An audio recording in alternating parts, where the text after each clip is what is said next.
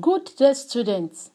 I am Mrs. Jaisimi Adepeju, your economics teacher. Today's topic is international trade.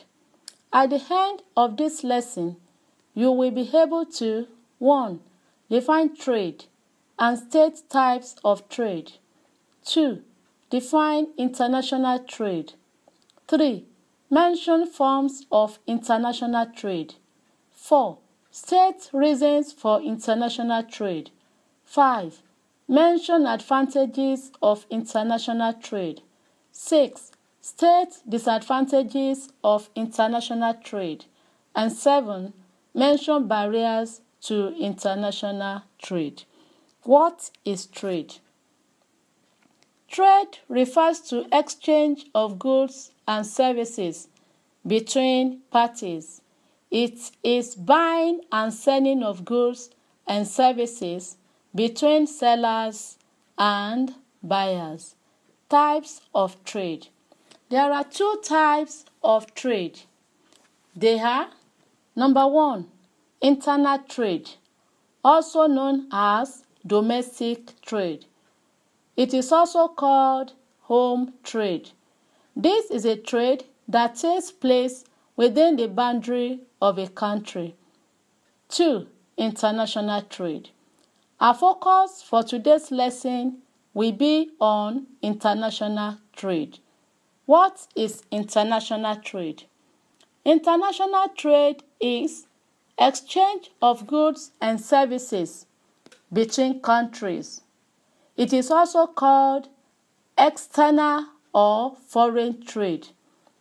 Through international trade, a country can obtain goods that she has no capacity to produce. Items commonly traded are 1. Consumer goods, such as clothing, shoes, jewelry, and others.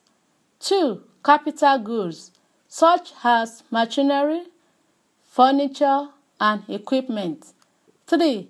Raw materials, such as cocoa, rubber, and others. 4. Food items.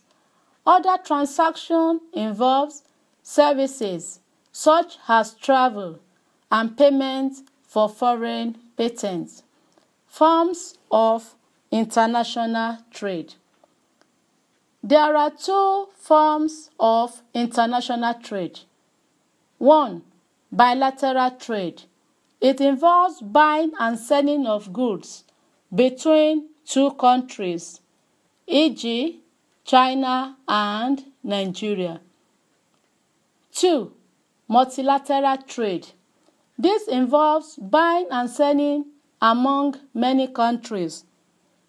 For example, Nigeria has multilateral trade agreements with countries like United States of America, China, Russia, Britain, and Holland. Types or division of international trade. There are 3 types or division of international trade. They are 1. Import. This is the purchase of goods from a foreign country into one's home country. For example, purchase of electronics from Japan to Nigeria. Number 2. Export. This refers to sales of goods from one's home country to a foreign country. For example, sales of crude oil from Nigeria to United States of America. Number 3. Entry port. This is a trade combination of import and export. Goods imported from one country can be re-exported to other countries after adding value to it.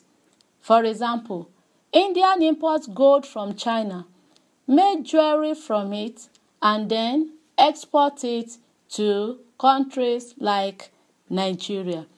In the next class, we shall be looking at reasons for international trade and advantages of international trade.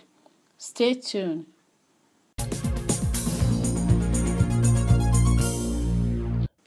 Welcome back. Let us consider reasons for international trade. The following are the reasons why countries engage in international trade. Number 1. Inequality in distribution of natural resources. Different resources are found in different countries of the world.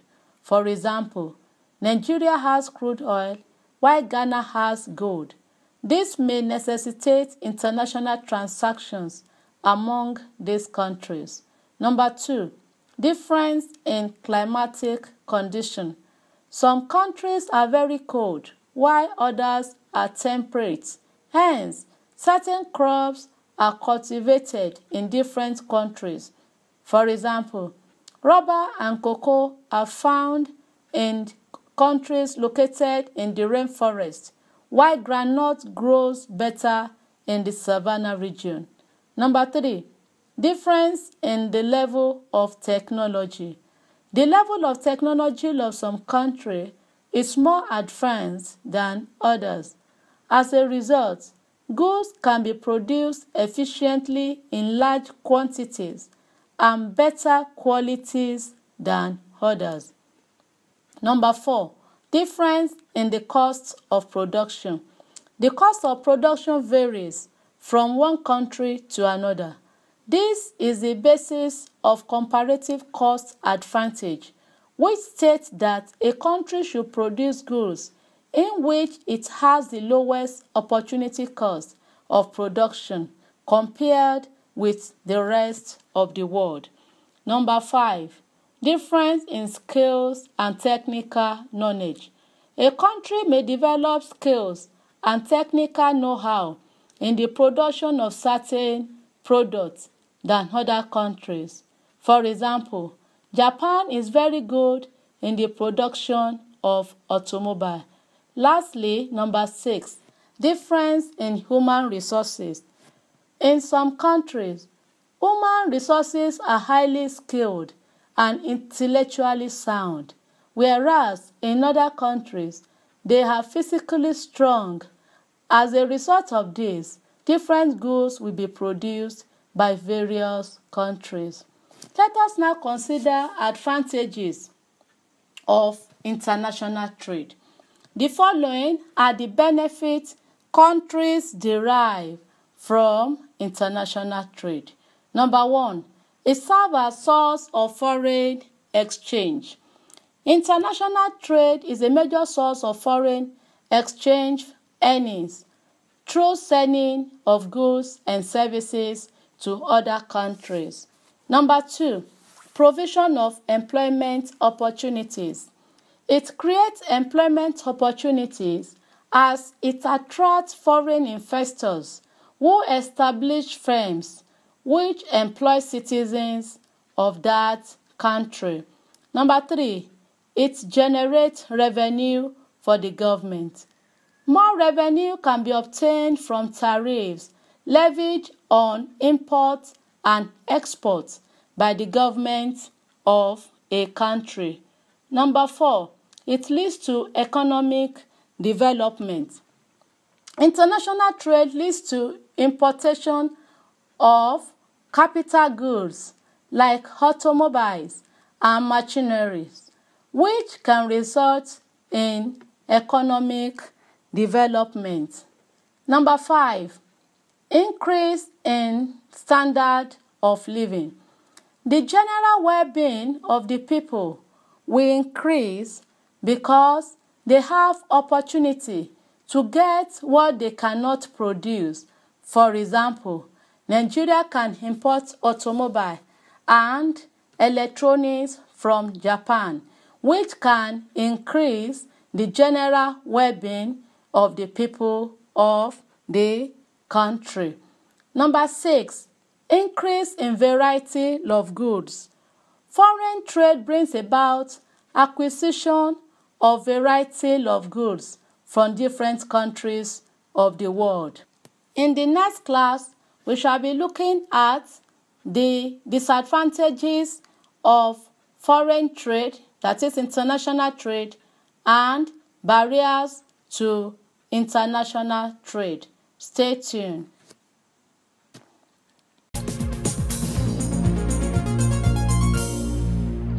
Welcome back.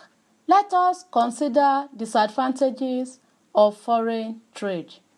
Despite the benefits derived from international trade, it also has its negative impacts on countries of the world.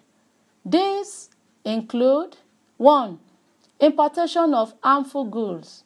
Through international trade, dangerous goods like hard and expired drugs, food may be imported into a country, which may create health problems to the people. Number 2, unemployment.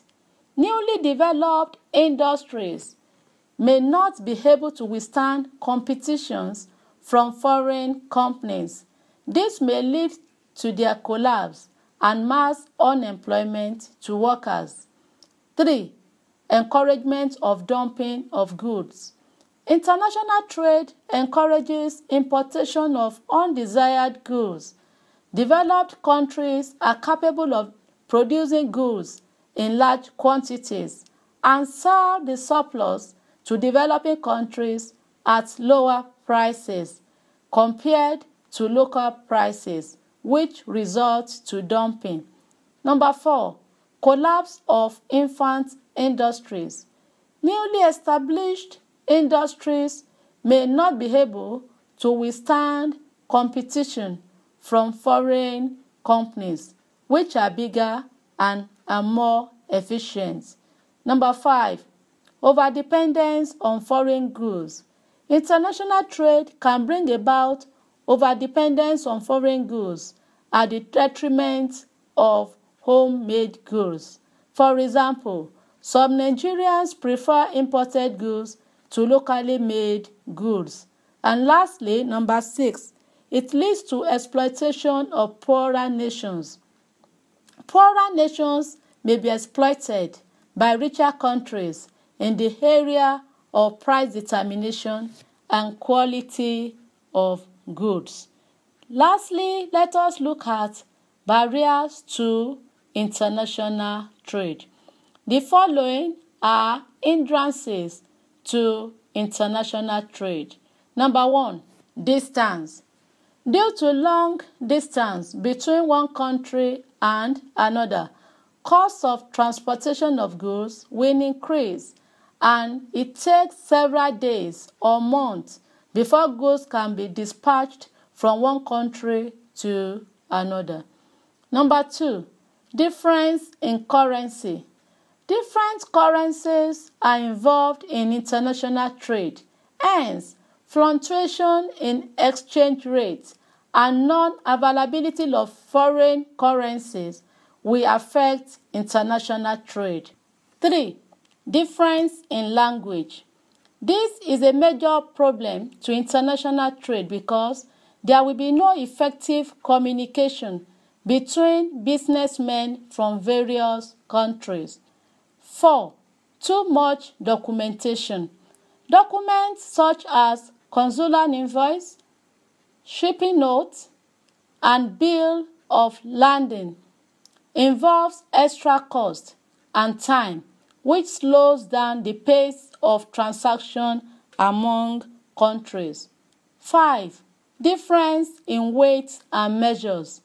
There is no uniformity and standardization in measuring system. There is need for conversion, which may complicate business transactions among nations. 6. Political instability. Frequent change of government, disagreements, and war among countries are some of the factors that may cause instability, which may hinder trading activities among nations. With this, we have come to the end of today's lesson. Answer the following questions before the next class. Number 1, what is international trade? 2. Mention forms of international trade. 3. State 5 reasons for international trade. 4. Explain any 5 advantages of international trade. 5.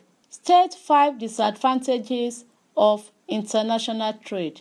And lastly, mention barriers to international trade.